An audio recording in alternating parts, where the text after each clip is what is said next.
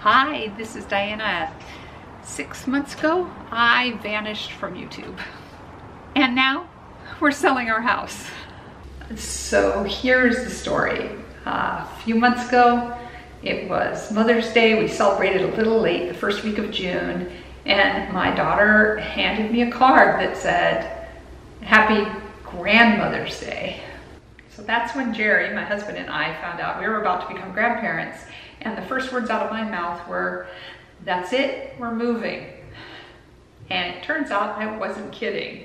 We are moving. It has taken time and effort to sell this house, but we are moving closer to my daughter into another town south of Seattle and east of Seattle, actually a little closer to Tacoma. And we will be leaving our home in Everett, Washington. By the numbers, we have been in this house 30 years. We raised 3 children in this house. We had 11 foster kids through this house. And we've had more cars than I can count. We were the second owners to own this house. We did not own it when it was new, but we did hear the story. So the story goes that of this complex, ours was the last house to be built. And since it was on the corner lot, it became the sand lot. So all of the kids played here. So they were so sad when our house was built. And so to this day, kids play out there in the yard on the corner because really, this is supposed to be their park. Oh, and this house was built by a construction company called Hog Construction.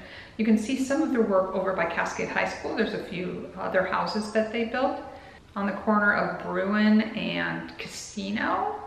They thought this would be their show house where they show everything that they can do.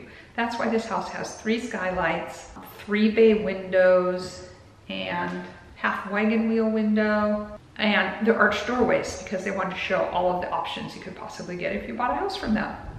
I don't think they ever built a house after ours. Well, let's take a quick tour, our last time through my home of the last 30 years. When we bought the house, there was a fan up here. Eventually we took down our brass chandelier in the dining room, repainted it silver, and put it up here. And here's the shoe bunker. Has a drawer, place for shoes. These floors we updated in 2019. Jerry had a friend that worked for a flooring company. And so we got these engineered floors. We love them. One of the best things we ever did was these floors. So we've only been on them for 5 years. The laundry room. There is a lock right there on that door. So you can turn the lock and keep anybody from walking in on you while you're changing the laundry load, getting hit by the door. Usually I just scream. There's locks on these cabinet doors. These lock, and we kept all our pharmaceuticals in them, so we didn't have to worry about foster kids getting into them. Laundry room, there's a row of hooks. I keep my purses on it now that the kids are grown, but when they were in school, this held all their backpacks every day. So that will come in handy. We never quite finished the remodel in the bathroom, but we did get the floors done. That's actual grout between the luxury vinyl tile. I had Jerry put dimmers. These were just 2 recessed lights, but we added these fixtures 5 years ago when we started the remodel. So now we can use the dimmer when you watch movies and such.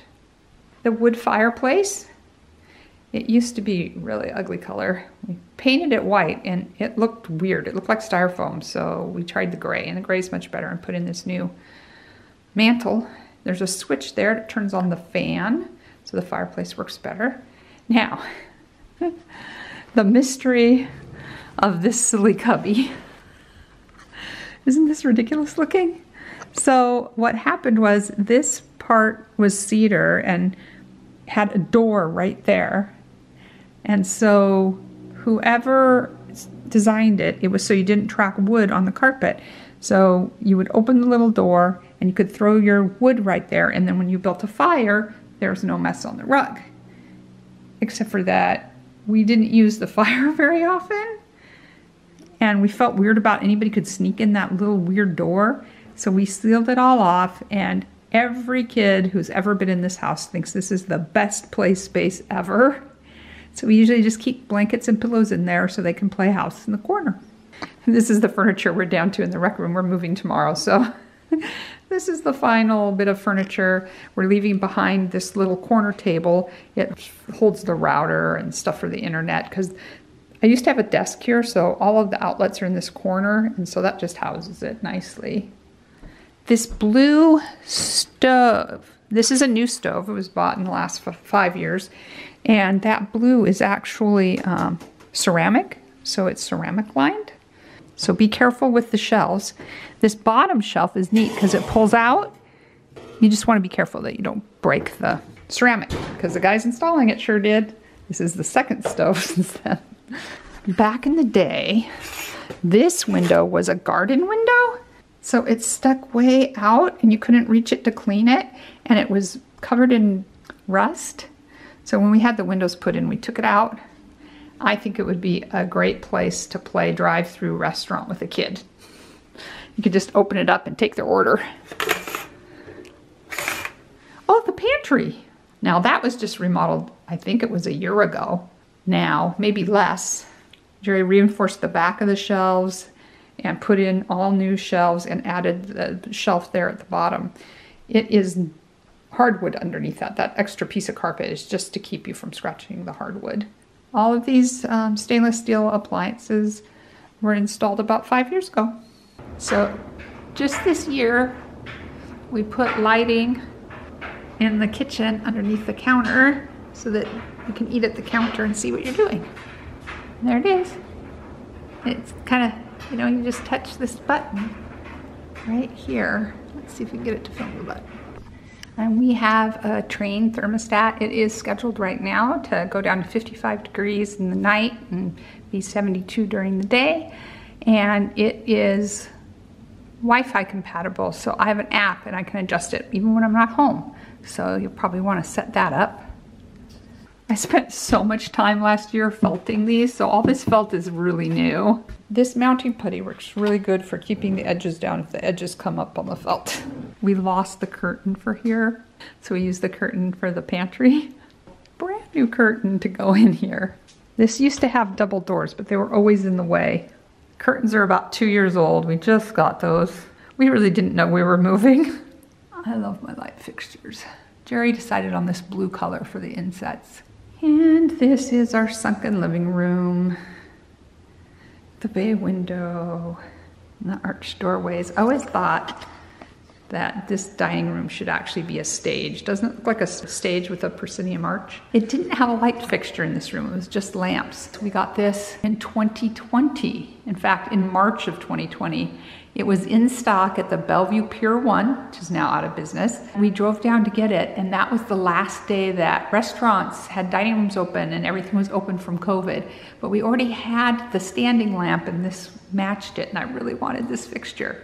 I'm gonna miss this fixture. When we were young and married, we couldn't really afford furniture. The room looked a lot like this. So we had my first son, and he was 3 when we moved in. Since we didn't afford furniture for this room, we just kept his little car, you know, that they ride in, and he would go around in circles in this room. And then as we got more furniture, it also became the balloon pit. So if kids had a birthday party, we would just fill this entire sunken. This half a wagon wheel window is covered with this sort of paper fan thing on purpose. That is because without it covered, it started bleaching out all the furniture in the living room. So even though it wasn't very expensive and it isn't very nice, it is a lot cheaper than buying new furniture. Living room with balloons. There is also a Ring doorbell. So one thing I was going to mention was that there are actually 2 school districts that serve this street that we live on. So some of the kids go to the Everett School District, and then at the end of the cul-de-sac there's a straight line, and those kids go to the Mukilteo School District. So be prepared for a gazillion buses. There's a special needs kiddo down there, and so a special bus goes down for him. There's a lot of buses. This is the full bath. Sorry, I lost the shower curtain in the move. But you still have the liner, so you can still take a shower in it. And actually, it's a little easier to see with the liner. My kids grew up taking their baths. And Jerry just installed this backsplash in August. That just went in this year in 2024. Insert video of Kev's room here. All right, and this was my oldest son's room. He grew up in this room and is actually visiting us here now. Okay, I know the color is a little bit shocking. This is the blue room. This is my office with white furniture. I designed this a while back and I made Jerry do crown moldings.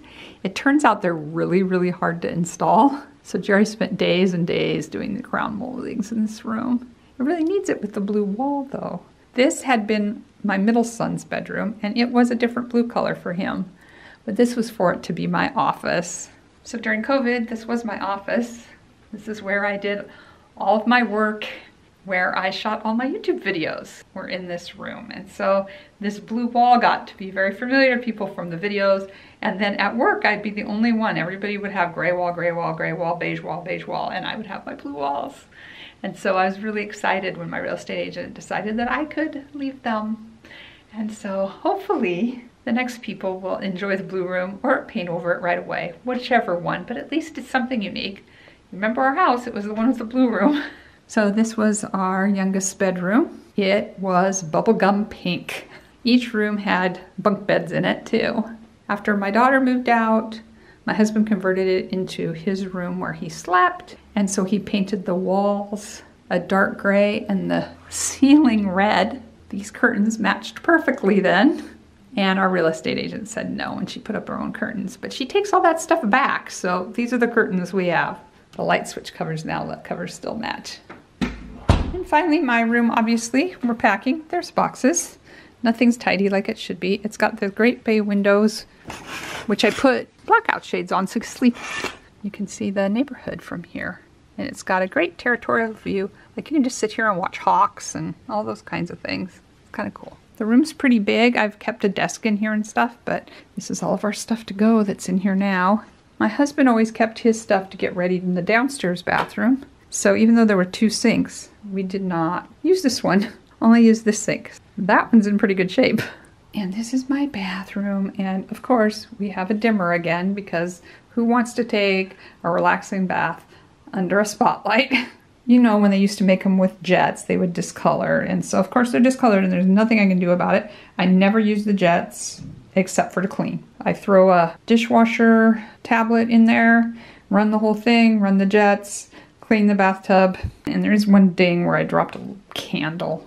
I had it up on this little glass shelf. And how did I do laundry for at least 5 people for many years?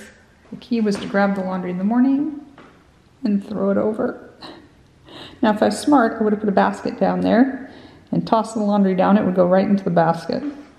That would give me a pile of laundry right here. Wash it, dry it, fold it in the rec room, and put the basket on the landing of the stairs. The next person to go upstairs takes it up with them. And then I've done laundry for 5 people without ever carrying a load of laundry, really. I did shoot a number of videos in this kitchen.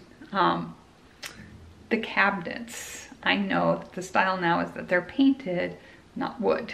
So we actually had a guy out like 6 months ago and he priced it for us, and to get painted cabinets, like manufactured painted cabinets put on and then have the boxes painted, it was $19,000. And then when we looked at the cabinets doors, the cabinet doors were made from pressboard. So I was gonna take these beautiful wood cabinets, take the doors off of them and put pressboard in their place. I didn't have the heart to do it. That's why the wood cabinets are here. But even though they look that way in the video, they are not orange. They are definitely brown, and so that's a little more livable than the oaky. They're more of a maple color. And we never got to the counters. The faucet's brand new though. It works really good.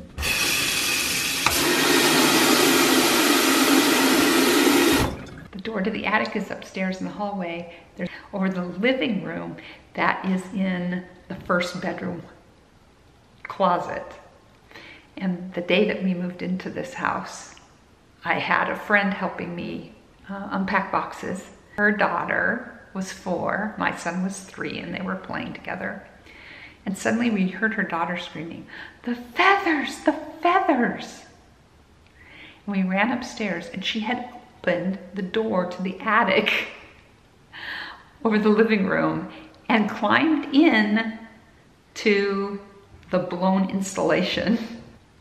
And she thought it looked like feathers. So, just getting a little bit of footage of the garage. It's a garage. Jerry built all this storage up here. Lots of room for things. It's raining. I'd give you better footage of the yard. Why do we have 2 sheds? Jerry built this shed. It has all of our gardening stuff in it. And he asked the kids for Christmas, did they want certain toys or did they want a clubhouse? They picked the clubhouse. They picked the gray carpet and the orange walls. But this is the clubhouse. It took several years to build, and so the kids were teenagers. They'd have their friends over to spend the night, and they would spend the night in the clubhouse playing video games and drinking Mountain Dew. This is the front yard. When we bought the house, the homeowners had a wisteria plant, which is like a big vine, and it grew all the way up into here. And when we pulled it out, it like pulled out part of the railing. There were 2 trees here. They had planted one year's Christmas tree right here. It was such an awkward spot that we did pull that out. My girlfriend and I made these flower beds. They're way too big. But here's where we always planted pansies for a friend of ours that passed. She loved pansies. And the kids like to play in this tree and break the branches off. But it is beautiful in spring. Turns into a cherry blossom festival of its own.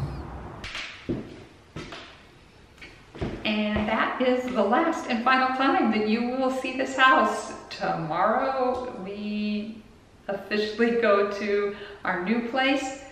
I'm hoping to make you a video about that.